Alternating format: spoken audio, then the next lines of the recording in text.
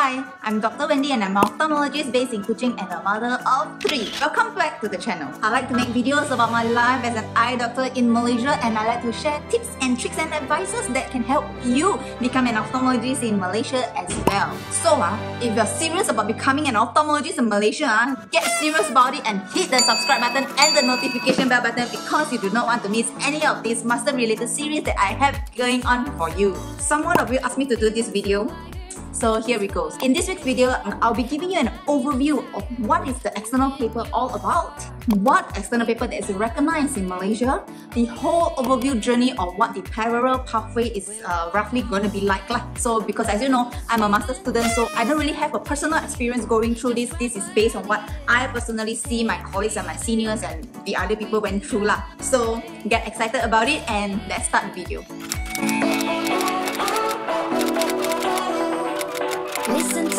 So before I start, please kindly read this disclaimer. My sources are from the MSO article as well as the Royal College of Ophthalmology official website. I am in no way an official representative from the Ministry of Health. I am not someone official. Any new updates that I have not touched about, please kindly share it in the comments down below and share it with all your friends and don't kiasu.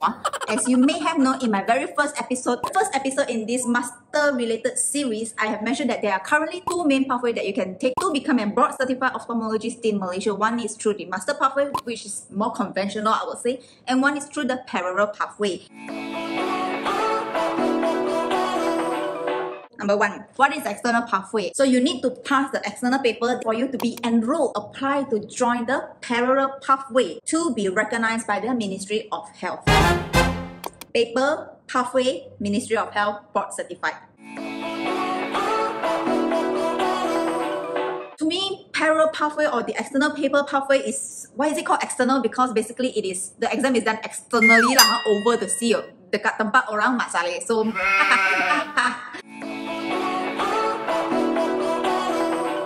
the only external paper that is recognized in Malaysia is the FRC of the Fellowship of Royal College of Ophthalmology UK. The rest of your ophthalmology paper, those are not recognized in Malaysia. However, if you want to take them on your own leisure time in order to add more names and papers and credentials to the back of your chart, then you may do so lah. So in contrast, master pathway is the internal pathway lah. I suppose it means that the exam is done internally. So if you want to learn more about the more conventional master pathway, definitely check out this video after this video.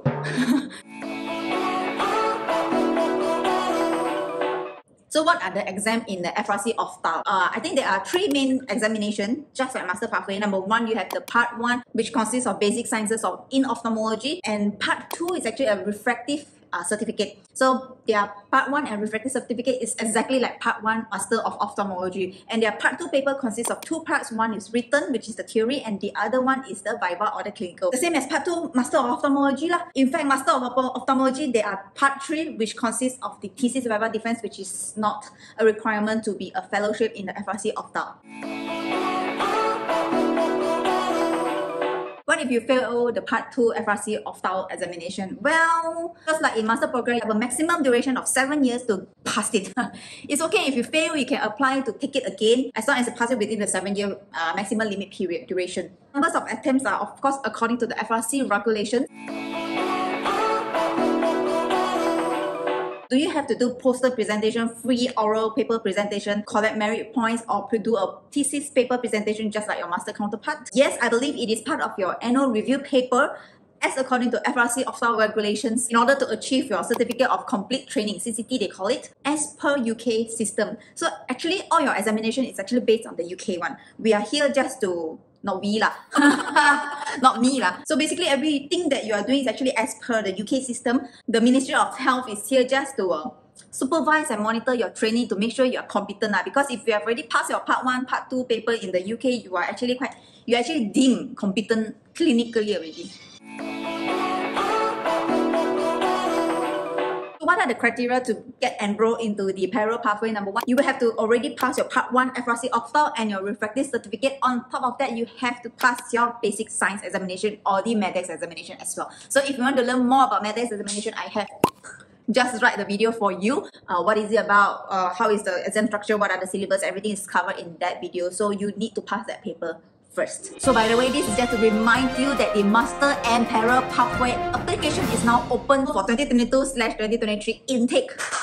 Chop chop! Closing date is 28th of February 2022, which is in a week's time that this video is gonna be out. So hurry up! Cepat-cepat now, go and get ready all your documents and all your recommendation letter, whatever that you need. And I wish you good luck. So now, let's say you have got into the Para Pathway. So what to expect now? First of all, congratulations. It's not easy to get in. So now for the first and the second year of your Para Pathway, you will be placed in the level 2 accredited hospital for your training. To me, it's just like the year 1 and year 2 Master Pathway. To me, it's the same lah. And during this time, you can start preparing for your theory as well as your clinical part 2 exam lah. So unlike your master colleague, for them when they join first year and second year, they still need to prepare for their part 1 exam. Whereas for you guys, when you're in year 1 and year 2, you have already passed your refraction as well as your part 1 paper because that is one of the criteria. Let's say you're very hebat, you're very canggih, and you have passed on your own your part 2 examination. So what happens next? In the 3rd and 4th year, you can now already join the rotation to the subspecialty training. Every 4 to 6 months or so, you are expected to be rotated in hospitals which are accredited to be a subspecialist training center to expose you to all the subspecialty training. Let's say, for example, pediatric, then maybe you will go to the hospital Tunku Amina. The one next to the HKL one, you have to do about 4 to 6 month rotation just to get yourself exposed to the pediatric ophthalmology. Let's say for cornea, they may post you to Hospital Sungai Buloh to get yourself exposed there. In the 3rd and the 4th year, be prepared to go around or changing around hospitals just to train yourself up lah. And once you have done that, after the 4th year, you will then join the gazettement to be a gazetted ophthalmology in Malaysia. The difference between your gazettement and the master's training gazettement is that your gazettement will last for a whole 36 years. 36 years. 36 months. So the difference between your gazettement and the master training gazettement is that your gazettement will last for a whole 18 months, which is 1.5 years, whereas the master training gazettement will only be about 6 months, pending a good appraisal report. But just like the timeline of a master program, at the end of your second year, you will already be, let's say everything goes well, can already be a board certified ophthalmologist practicing in Malaysia. Congratulations. Can you claim for your courses and the examination fee? Unfortunately, no lah. Sendiri pay ya. So are you bonded in this Para Pathway? Nope. Fortunately, no, because everything you sendiri pay ma, so you're actually not bonded, which is a good thing. The regulation and the criteria may change over the years in the future. I don't know, you have to check the official website to get more information. But as of now, the candidate that I've recently asked, they say that they're not bonded.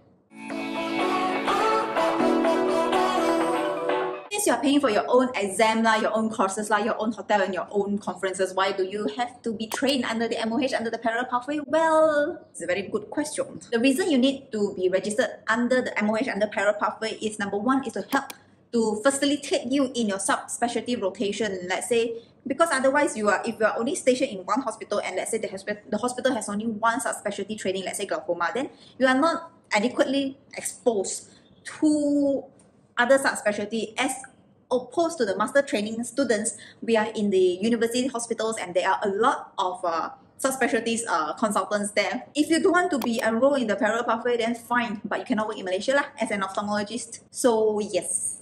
And one good thing about enrolling yourself in the Para Pathway is that you are eligible to apply for your conference leave lah, your unrecorded study leave and your exam leave. If you are not in the Para Pathway, then you have to toll out your own annual leaves, to take all this exam, join the courses. But if you're in the Para Pathway, you are considered a student, a part-time student still, even though you're paying all by yourself. At least the leave, the annual leave very precious, So I think it's still a good thing lah. Otherwise, you will be spending way too many of your annual leave just to prepare for your exam, to go for the exam and to attend courses and conferences.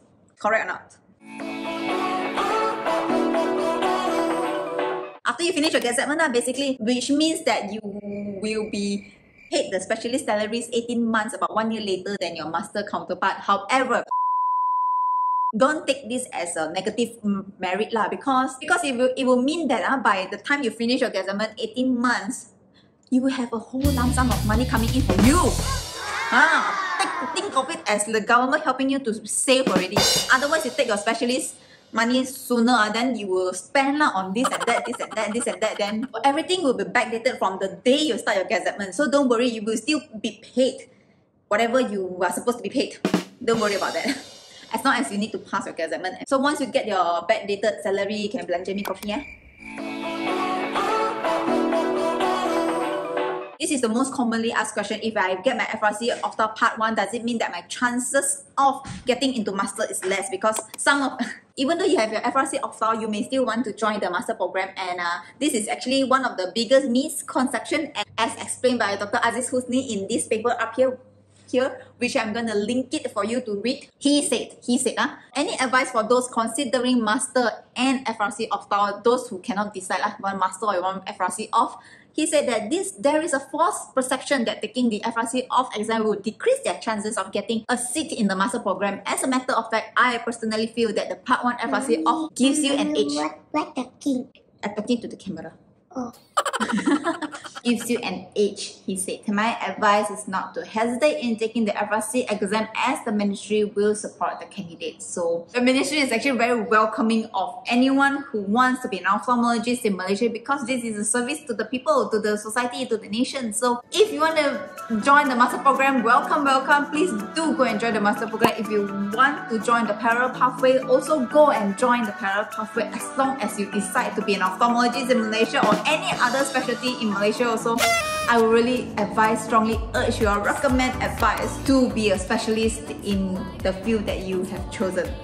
So yes, that is just briefly what an external paper pathway is gonna be like or look like for you. I hope in this video I give you a bird's eye overview of what the external or parallel pathway is gonna be like. So if you're one of those candidates who still can't decide whether you want to join the Master pathway or the parallel pathway, in my future next video, I will be comparing the Master as well as the parallel pathway side by side based on my own personal opinion. And remember to subscribe to my channel. Thank you for watching, and I will see you in the next video. Bye. Yeah, Next video. Hello. What's that? I don't know. Different white. Frank cry?